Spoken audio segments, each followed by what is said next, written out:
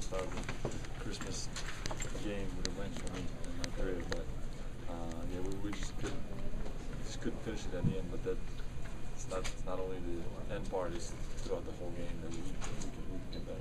You guys put yourself in position to win this one with that 11-2 run, but then where in the very final seconds of this one did you see the team come up short?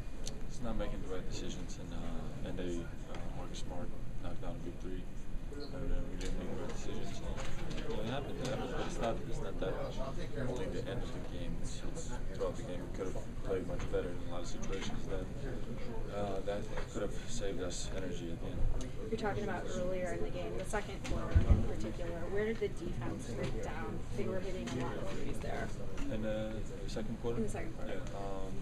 Yeah, they were just they were getting to the basket, and they were coming in, and they were picking out to getting good looks and knocking out threes. And maybe we got to get a little bit of communicated in defense when we want to switch, when we don't want to switch. But I think the effort was there, but we just had to have a better communication and all the little details. You guys ended up with like 11 assists on 41 makes. I don't know. Maybe it's hard to say. But, sometimes we have good plays where we swing the ball for goal, get an open look, knock it down. But I think that's just the type of basketball we play. We're not the team that gives the most assists. A lot of it is ISO for guys and guys making one-on-one plays for themselves or for others. But I mean, not really worried about that too much. Obviously, there are situations where we can give that extra pass maybe or keep playing, but that wasn't my loss. Season high 5 turnovers for you today. What did you see that they did to bother you a little bit defensively? I'm not really worried about that either.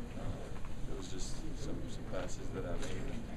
We didn't maybe we went right there, and then early in the game, they were obviously playing aggressive, and I got to watch film and see where I can get better at. But I'm not really worried about that. You pretty much 100%. I was, yeah. Huh? Yeah, he was doing pretty good. So there's no excuses. The 11 assists were season low, and also the forced turnovers that you guys had, only 6 were season low. Given that you were tied with a little over a minute to go, can you take any positives out of that? Because normally you'd lose a game big that way. Yeah, I think especially the second half, the effort was there. We were playing for each other, we were going hard.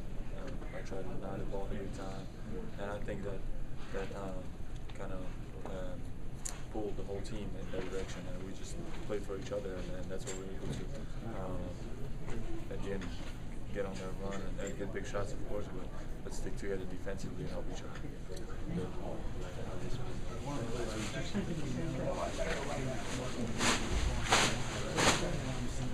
It is. You got down 3. Yeah, I think it was for Melo to come off and then shoot it. I'm not sure. Or was it they probably switched? No, I mean.